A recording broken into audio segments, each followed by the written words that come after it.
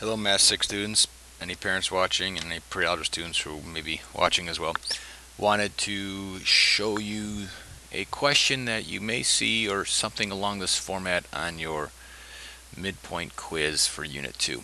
It's a little different than what we're used to, so let's take a look at it and see if we can't pull it apart and get an answer for ourselves.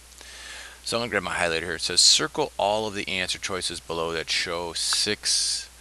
Now, many of us say 6.092. I'm going to try to break us of that habit. I see that the 2, let's see here, look at that 2, it's in the, let's see, tenths, hundredths, thousands, so it's 6 and 92 thousandths place value. Okay, so circle all the answer choices below that show 6 and 92 thousandths. 6 and 92 thousandths. So, keyword here is all.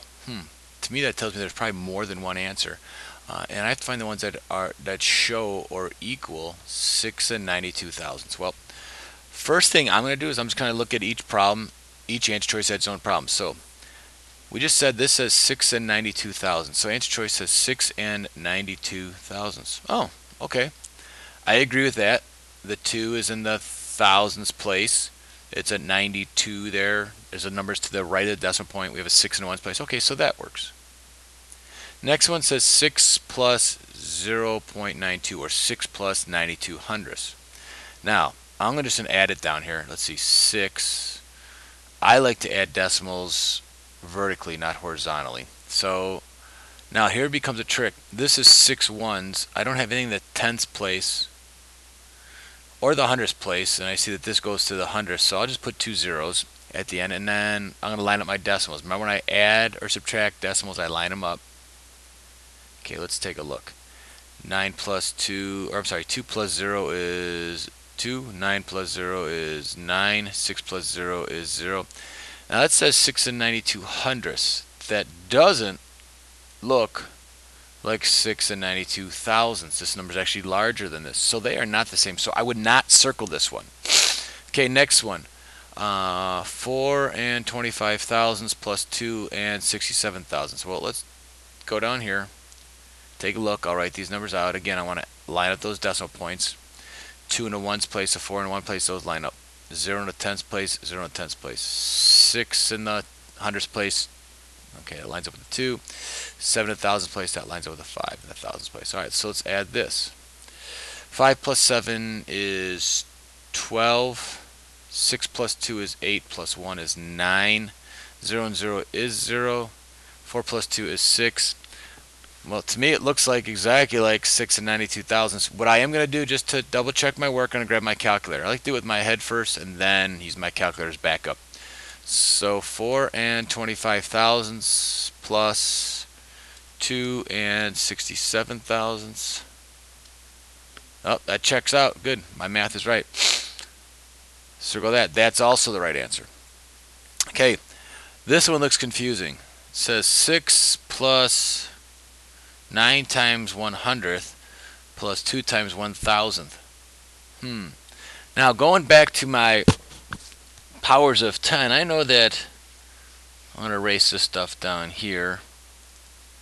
I know that 100th is the same as, I see that there's a 1 followed by 2 zeros. So that's the same as 10 to the negative second. I see that 2 times 1,000th, I see 3 zeros. So that's a 10 to the negative third.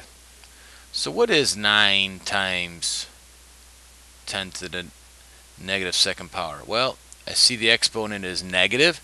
That means whatever I'm multiplying over here is actually getting smaller, not larger. Now it's not a negative number. It's not going to become negative 9. It just says, hey, move the decimal 2 places to the left. So that's 1, 2. So that gives me, if I move over 1, it's in front of the 9, move over 1 more. There's a 0 there, so that gives me 9 hundredths. Now I have to add that plus 6 as well. The 10 to the negative third.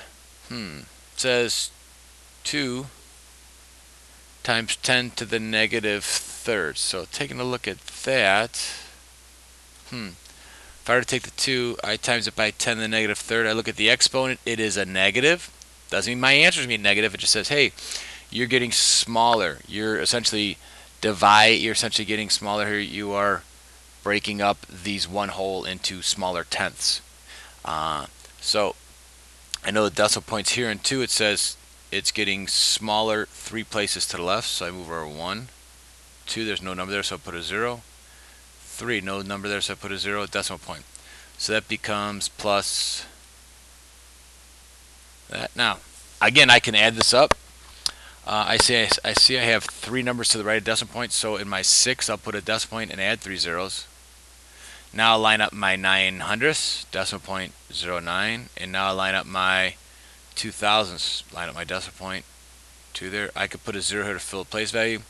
That's 2, that is 9, that is 0, that's 6. Looks a lot like that. So that also works. And finally, let's take a look at my last one. It says 6 and 92 thousandths times 10 to the third. There's that power of 10 again. 6 and 92 hundredths, I like to put the 0 in front there, times 10 to the third power. 0 there to hold the place value in the ones. Now, again, I'll circle the exponent. Now it's a 3, not a negative 3 like the previous ones. It's not a fraction. It's 3 here, so it's not a negative exponent. It's a positive. So I'm getting larger, not smaller. So it says move it 3 places to the right.